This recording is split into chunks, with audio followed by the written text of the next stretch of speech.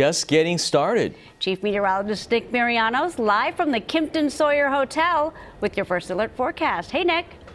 Nice day to be out here too, right? Since the weather is nice, figured why not come right back to downtown Sacramento.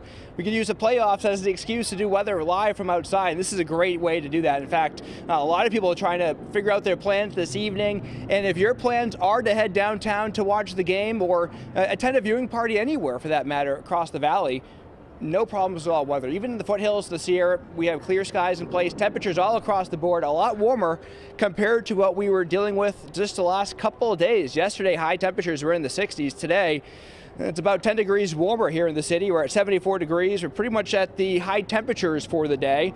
But let's take you through the next couple of hours. For the viewing party forecast, by 7 o'clock, that's tip-off, 70 degrees, and temperatures will be on their way down to the mid-60s through 8 o'clock. 8 o'clock just after sunset, by the way. We're not too far away from those 8 o'clock sunset times. And then just after the game, those temperatures will be back down to low 60s under clear skies. Speaking of which, you can see where the clouds are.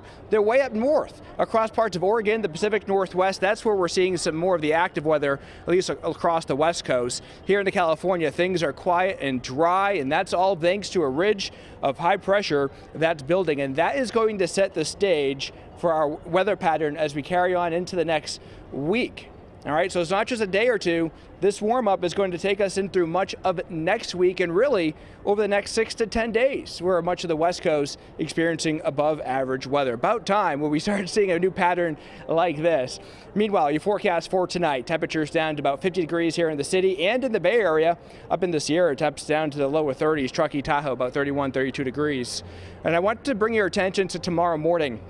I'm going to look at an area of some gusty winds, especially along the western Sacramento Valley.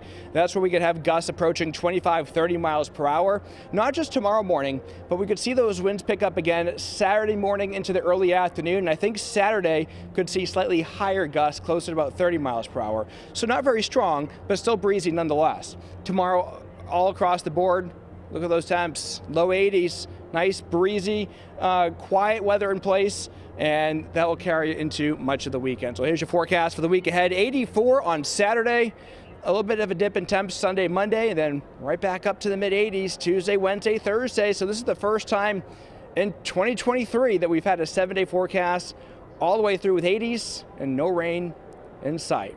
All right, that's our forecast. Guys, over to you. All right, Nick, looks great. 80s sounds nice. Thanks. Live from the Kimpton Sawyer Hotel.